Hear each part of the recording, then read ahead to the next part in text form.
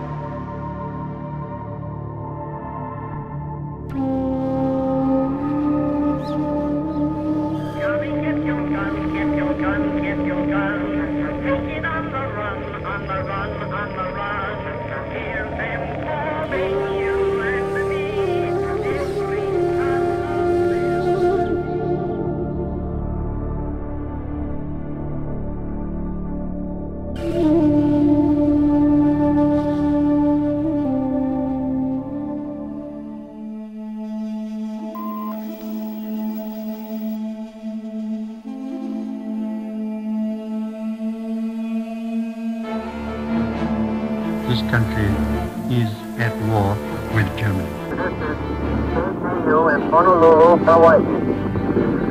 We have witnessed this morning a brief battle off Pearl Harbor and a severe bombing of Pearl Harbor by enemy planes. It is a real war.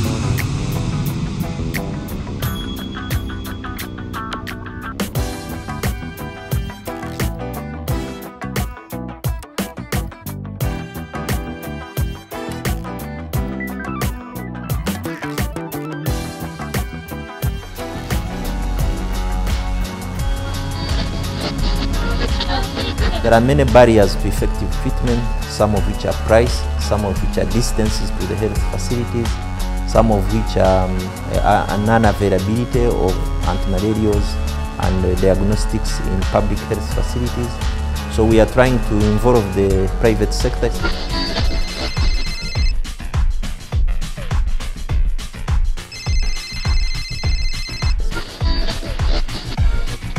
If we can improve malaria treatment, that means we decrease cost to the health system and increase productivity for the people and for the country.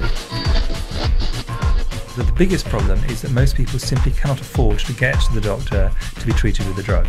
And it's usually free because it's subsidised by the Global Fund. But if you're a poor person living a long way from a hospital, getting to that hospital may actually be too expensive, too difficult for you to manage it. So people die before they get to when they can actually access the drugs. How many of you have had malaria? Raise your hand. Everybody. If we empowered the communities with knowledge, they will be able to seek better treatment. I lost two of my brothers previous year because they died because of the malaria issue. In our own local community, we have been sensitizing people on the usage of this mosquito net. I've been teaching them how to hang the net. Malaria is one of the biggest killers, especially with children, so things like this can make people aware of what needs to be done. Every minute, in this minute, a mother, a father is losing a child. We have the resources, the technology and the know-how to prevent malaria and to treat malaria. And it's a travesty, therefore, that at least 600,000 people die from malaria every year.